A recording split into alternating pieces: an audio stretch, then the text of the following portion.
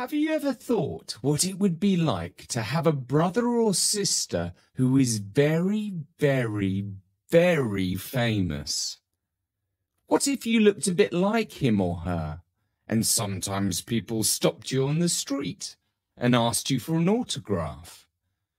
You'd have to shrug your shoulders and say, "Nah, sorry, that's not me." You'd probably feel proud of your near relative for doing so well in life. You might also feel a tiny bit jealous. Both feelings would be totally normal.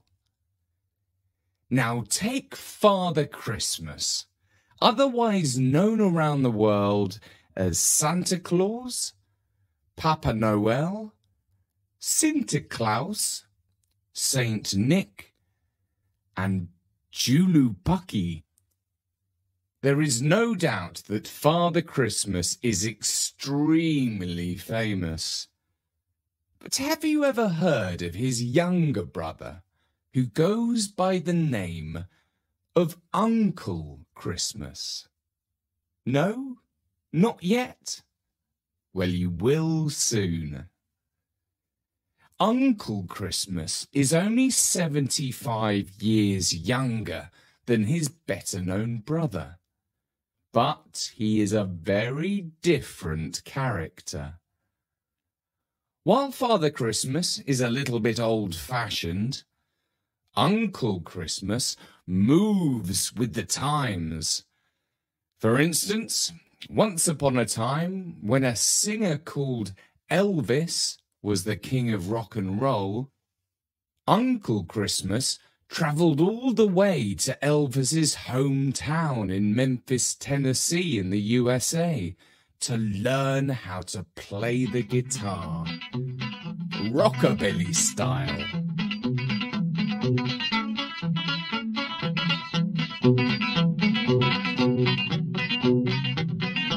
Nowadays, Uncle Christmas has the latest smartphone, of course, but it's no use for calling his older brother, because Father Christmas refuses to get a phone.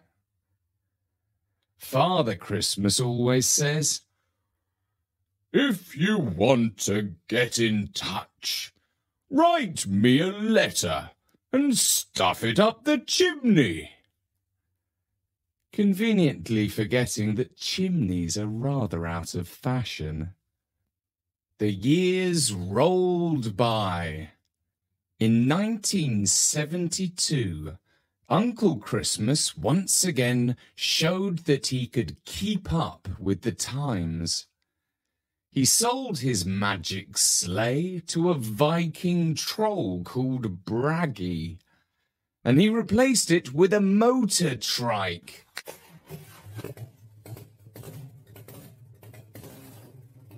It's like a huge, noisy motorbike, only with 3 wheels. He's modified his trike down the years, and now it can fly. But he does most of his air travel at night, so that people don't notice him breaking the laws of gravity. He also keeps practicing the guitar.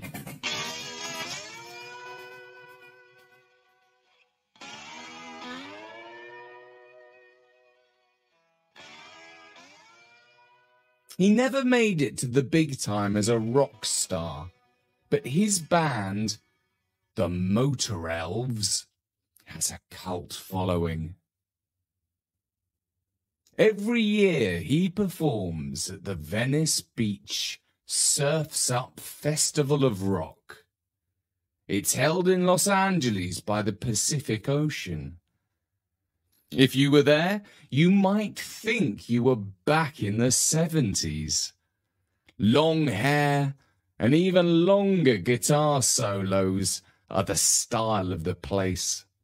Venice Beach is also home to all sorts of people dressed in all sorts of weird and wonderful costumes.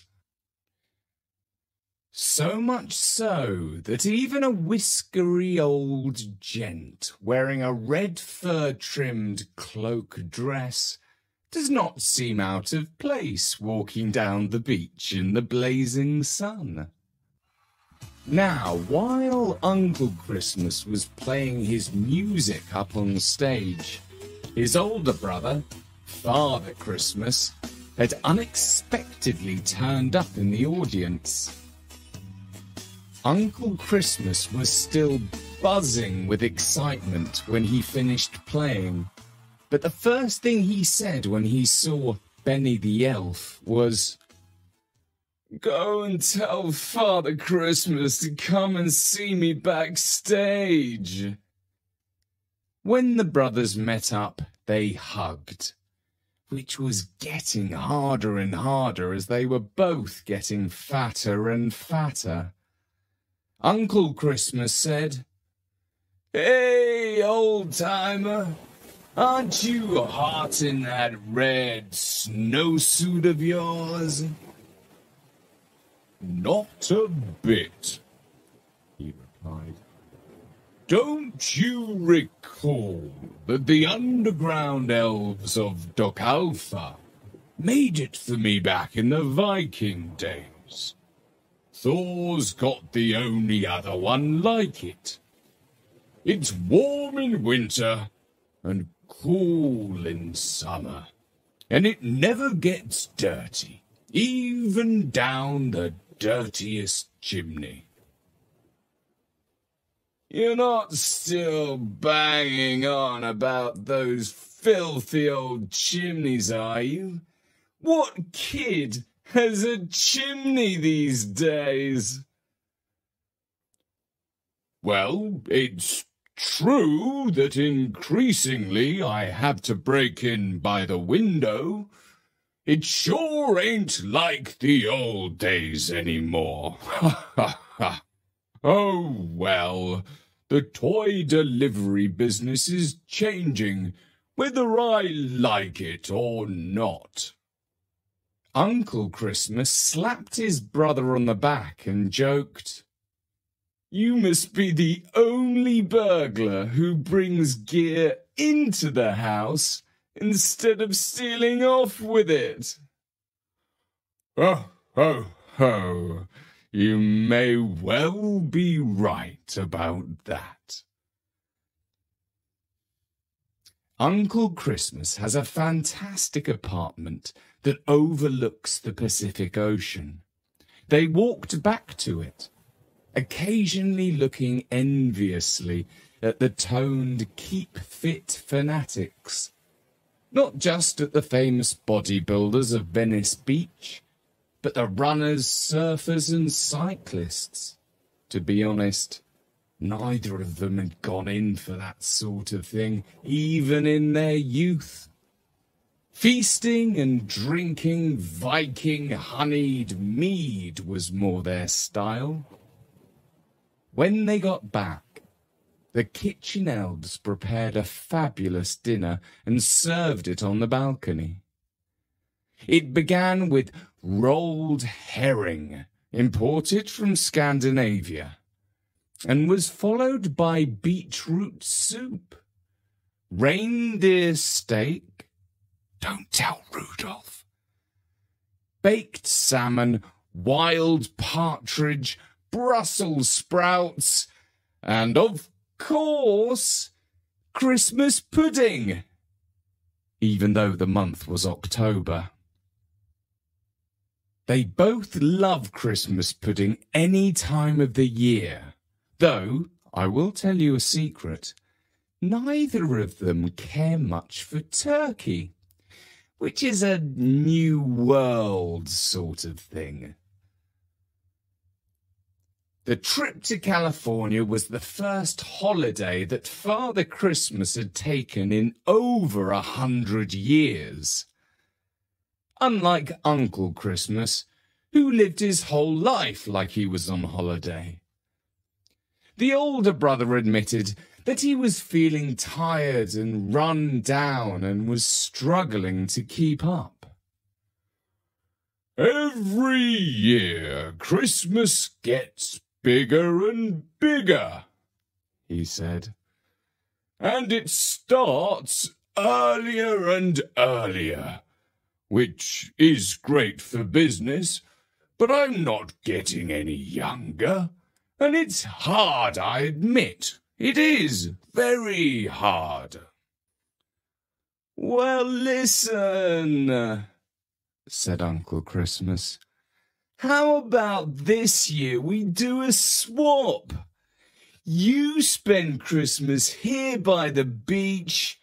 It's simply gorgeous, as you can see. And I'll take care of the prezzies. Father Christmas shook his snowy head.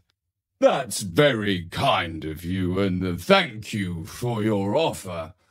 But the children's gifts are a big responsibility.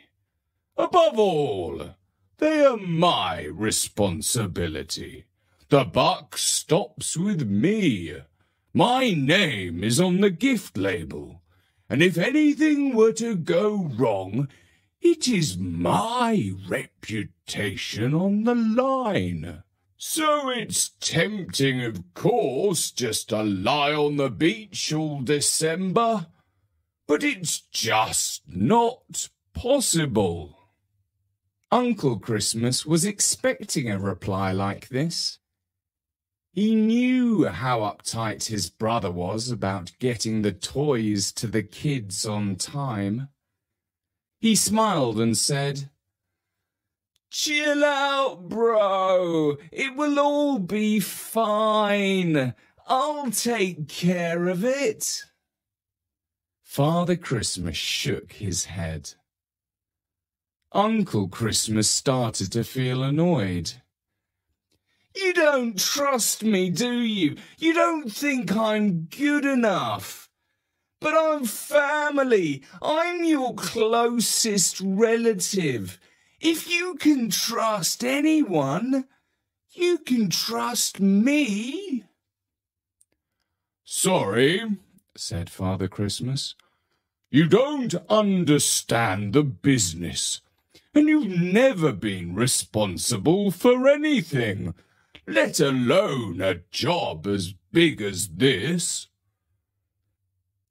"Listen, just because you're 75 years older than me doesn't mean you shouldn't show me a tad of respect."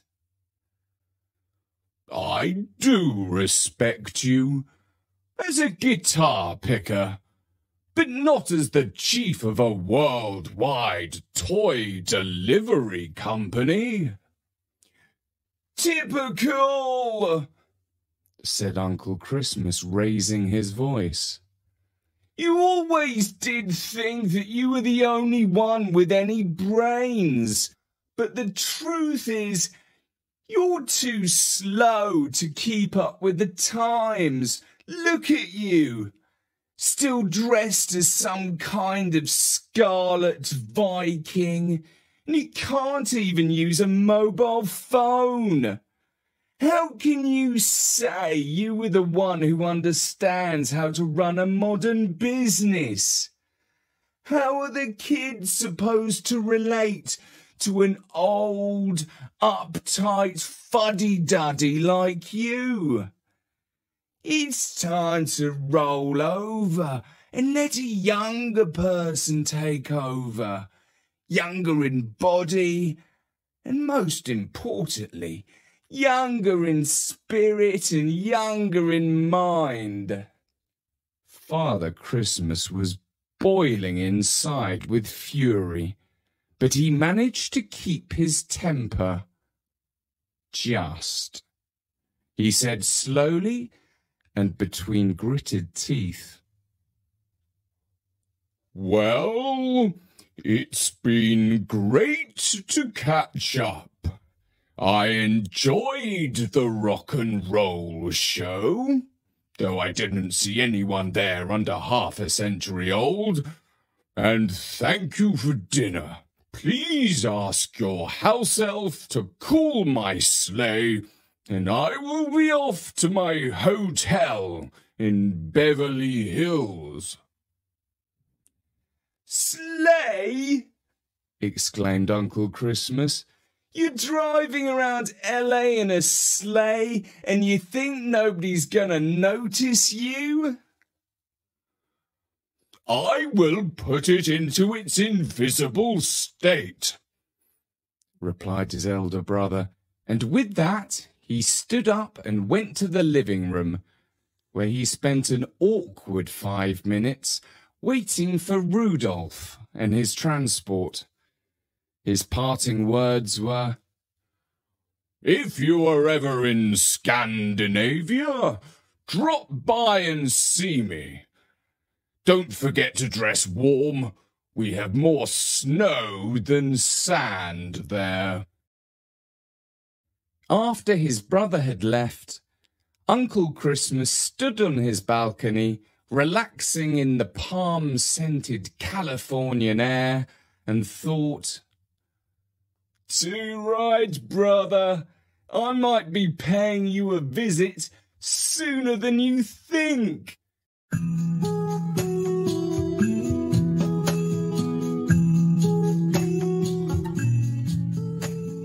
And that was the first part of our new Uncle Christmas series.